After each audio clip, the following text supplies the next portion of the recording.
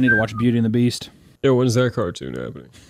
You said you were going to do that for your second channel, right? Mm-hmm. Yeah. I'm going to do it too. Are you doing full peanut butter? Mm-hmm. She's literally going to sit there and she's going to be like, Gaston, why don't you just leave us alone? You think you can This love isn't even forbidden. It's a beautiful love. And Judge what we have, Judge Gaston. what we have, Gaston, you big brute. She is scooping peanut butter. A big family-sized thing of peanut butter. Putting her hand under her dress and doing something with it, and then the beast is a dog. She's like, it's our love. And then Gaston's like, Belle, what are you doing up here? You always just want to separate what true love really is, Gaston.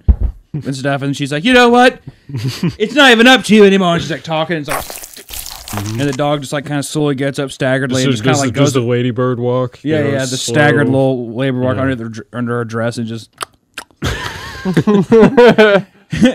I bet you're gonna say that my friends are really stupid too. And it's just like a dish set sitting on the bricks up there. I wanted her to start throwing them at him. Come on then, go! I thought you said they were your friends, these dishes, and then she freaks out. Oh! Oh my God! So what, you can take me back to that hodgepodge town where you all are suppressed? Yeah, right. I'm not going back. I already had. She like starts fucking rubbing again. Why don't you just get out of here, you big brute? And then like it's like all the licking's going on. She's like,